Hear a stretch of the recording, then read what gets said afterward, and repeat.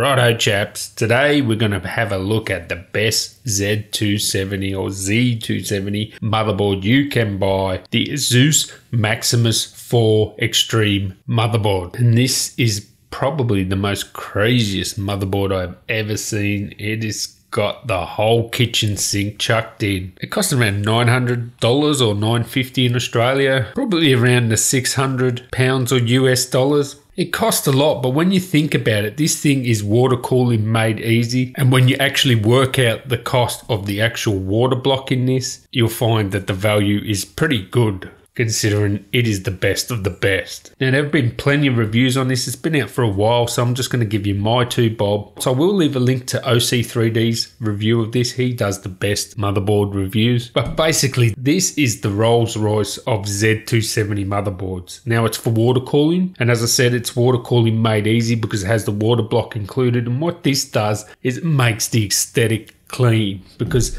the water block is made for the motherboard itself. So if you go buy a water block from Bits Power or EK, they're sort of generic. They won't suit the motherboard and the style. Sometimes they make Strix versions of stuff, but it's not going to be 100% matching to what the motherboard aesthetic is. This water block here supports Aura Sync, so you're going to get the lighting all synced up. It is a superb piece of craftsmanship, and that's what you notice when you grab the box. It's so heavy, and it's because of this water block. It is Bits Power water block. They used to use EK. I don't know why they're using Bits Power, but with Bits Power you have the most connection, so I guess it's a good thing in that way. What's good about this is it not only cools the CPU, it cools the VRM area and the M.2, so that is fantastic. Now, just a quick overview on this motherboard. It is Intel's 1151 socket, 7th and 6th generation CPU, so Skylake and Kaby Lake. Integrated ROG monoblock, detects water flow, temperature, leakages, and as I said, it cools the M.2 as well.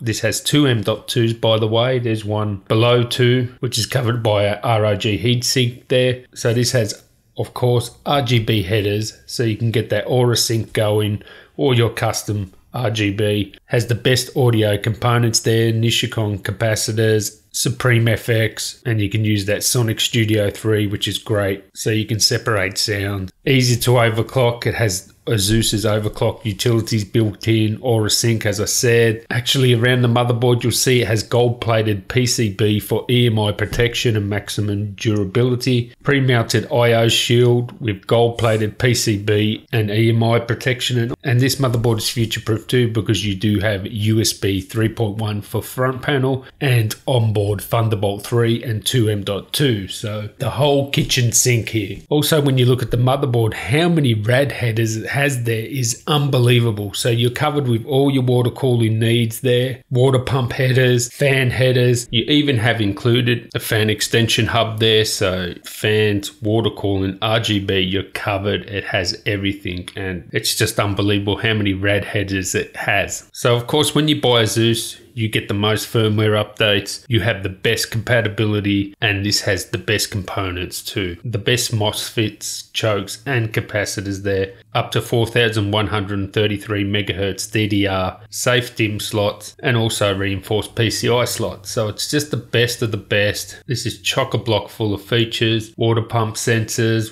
flow detectors, also wireless and Bluetooth, 2x2 802.11 AC Wi-Fi. On the I/O front, you have actually HDMI and DisplayPort out. You have the audio outs, Ethernet, USB 3.1, Type C, Type A, 4 USB 3s, 4 USB 2.0s. So you're chock-a-block full of stuff here. If you want an easy way into water cooling with the best aesthetic, this is the way to go. It is the best of the best. And I'll leave you with Dodgy Dave's thoughts. And of course, I'll link you to that OC3D full review. I think it's like 30 minutes. It tells you everything you need to know about this board in great detail. But I'll just sum it up.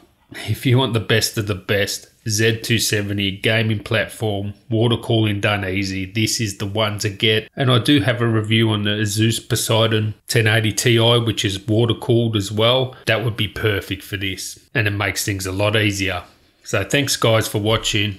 Any questions, leave them down there in the comments. If you like this video, give me a thumbs up, and until next time guys, tally ho. We'll get the water block out. What's special about this is that You can water cool it. It has its own water cooling blocks. So let's have a look here.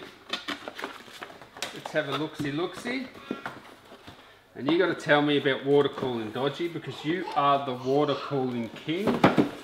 Oh. Every one of his pieces is water cooled. What do we got here?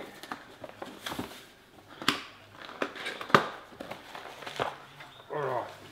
So this is the main bit here. This is the, oh, what is this? Oh, that's just a heat sink, right? This thing here, that's just a heat sink.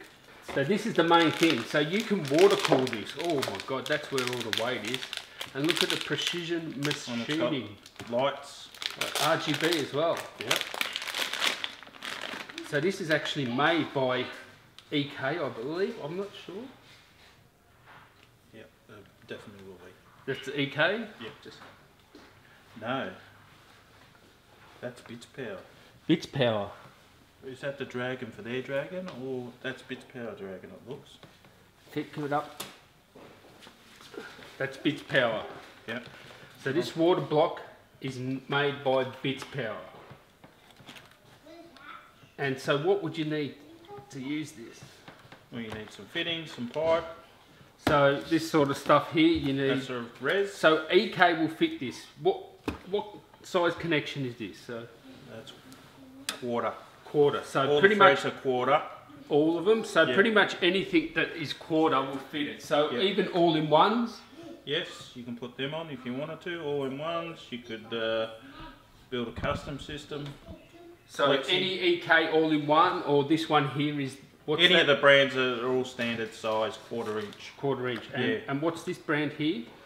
This is Bits Power. Bits, and they're good, are they? Yeah. Oh, they got the most. They got like 700-800 fittings. So it's probably the most complete ecosystem of water cooling, and that is heavy. And yeah, look how it's a solid block. Precision. It does all the.